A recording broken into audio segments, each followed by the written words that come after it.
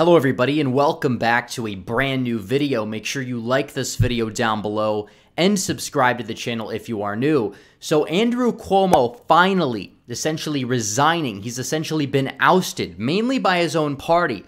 But why exactly? We're really going to do a deep dive and a little bit of an analysis. Why? Because he should have been gone a long time ago. Technically, it's good riddance. I'm glad that he's gone. But for what reason did he really get kicked out for? And do they actually care? The answer is obvious, they don't. We know they don't. We know they're hypocrites to the point where I just don't think that it's very productive to make that the entire narrative that I'm going to focus on in this video. But I will focus on the fact that since the right actually did set a narrative for once, they were able to oust one of their major political enemies. And it's so true. And the media wouldn't talk about the main threat. And obviously it was beginning to catch up with them one way or another to the point where even AOC was bringing it up and AOC was even talking about it. So effectively speaking, they got rid of one of the Democrat frontrunners in the future. Andrew Cuomo has been talking about running for president for decades upon decades now. A lot of people suspected that he would be running for president in 2016,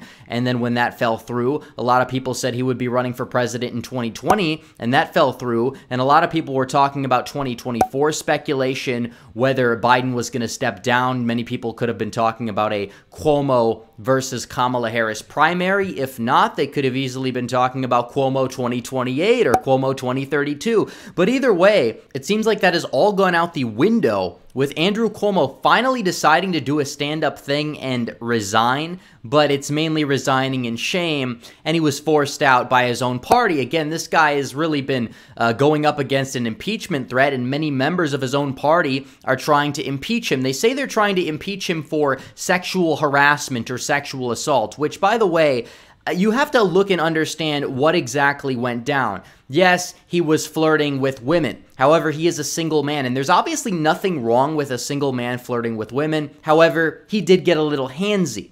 And yes, getting a little handsy is something that you shouldn't do, especially with women who you're not really familiar with or they're not really comfortable with you. You don't want to get handsy. But are they really going to impeach him over getting handsy? When you look at the guy in the White House, Joe Biden, not only does he get handsy with literally everybody, he gets handsy with children. And that is honestly one of the most disgusting things that we have to deal with as a country, having a president who acts like this around children, who is absolutely disgusting. And if it was a Republican that did this, yes, technically, we know what would happen, but that's a little bit besides the point. The main point that I'm trying to say here is that Cuomo really wasn't forced out because they cared that he was under fire for sexual harassment. No, and they didn't really force him out because of the nursing home scandal. They forced him out because his approval rating was tanking, mainly because of the nursing home scandal, mainly because the right set that narrative, and they did so effectively, which is a good thing, to the point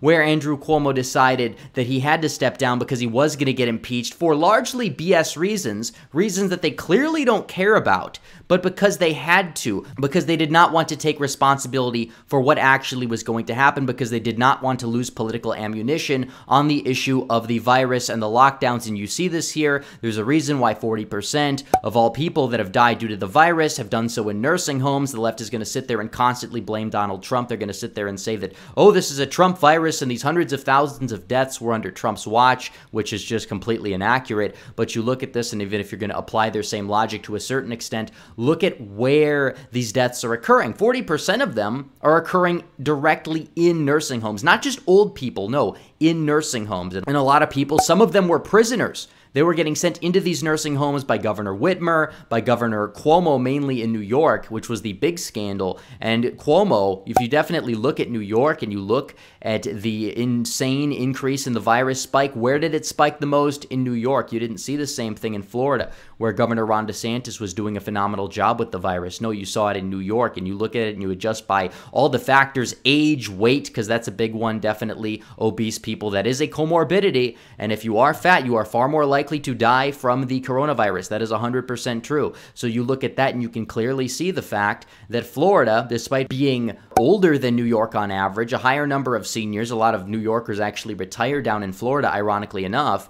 And the blatant fact that the population density of Florida as a whole, it's not really as big as New York City, but comparable to a lot of these larger states like California, Florida, arguably doing much better than New York and New Jersey. But that is a little bit besides the point. The main point I wanted to say here is they wanted to distract from that fact with something useless. But either way, the right set the narrative. Cuomo is getting decimated in the head-to-head polls. Lee Zeldin probably would have beaten Cuomo if he decided to stay in and run for 2022. And the polls did have Cuomo leading the pack still. He was at like 26% of the vote, but I mean, there's no runoffs in the state of New York to the point where Cuomo would have easily probably found a way to actually re-get the nomination, because he does have a very strange cult, and a lot of them call themselves Cuomo-sexuals, and they're still defending him or whatever.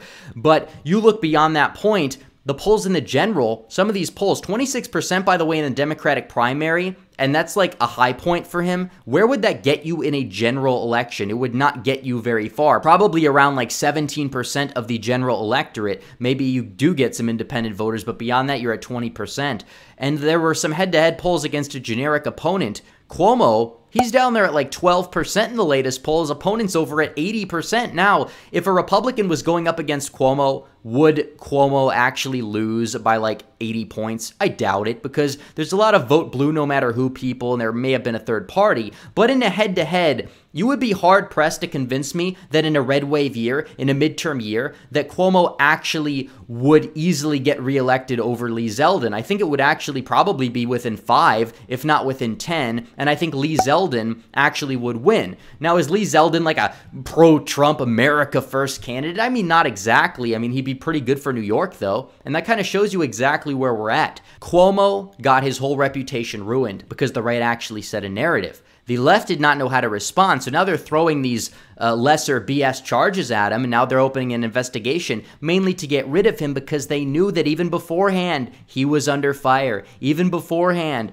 this was a problem. His approval rating was tanking. There were people within his own party that were fed up with him, and they wanted to get rid of him for the sake of political convenience. And honestly, it is political convenience to the right as well. You look at Cuomo and you look at Newsom. These were two guys that a lot of people were considering the 2024 frontrunners if Biden does not run and if Kamala Harris does not get the nomination. Who do the Democrats have now? They have nobody. So either way, this is a victory for the right. It's not a victory for the right in the way a lot of people are going to say. It's not a victory for the right in the way that the media is going to portray it as. But either way, this is a victory for the Republican Party in this country. This is a victory for the right wing, and it's almost accidental. And the Democrats kind of gave them a political victory anyways, because they want to keep the governorship in New York. Now the question is, who replaces Cuomo? And how does this affect the 2022 midterms? I still think that Lee Zeldin probably does lose to a generic Democrat challenger, probably by a lesser margin than in years past, because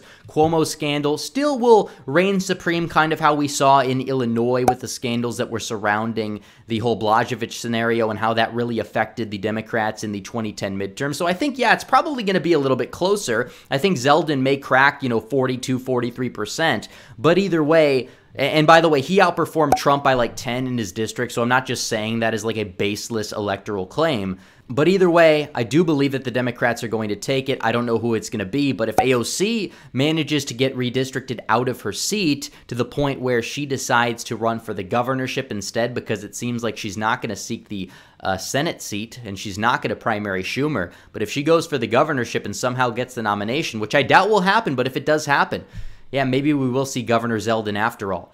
So anyways, guys, thanks for watching this video. Please like this video down below, comment down below, and subscribe to the channel. Hit the bell for notifications so you never miss another video. Follow me on social media. The links are all in the description below. As always, guys, thanks for watching. Red Eagle, out.